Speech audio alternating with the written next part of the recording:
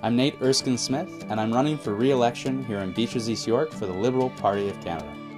Over these last 4 years, it's been an honor to represent my home community, where I grew up and where I live with my family. I've worked hard to bring a sense of thoughtfulness and principled independence to the House of Commons, but I'm also proud of the Liberal government's record. We've made significant and meaningful progress, and this coming election is about protecting that progress and building on that progress.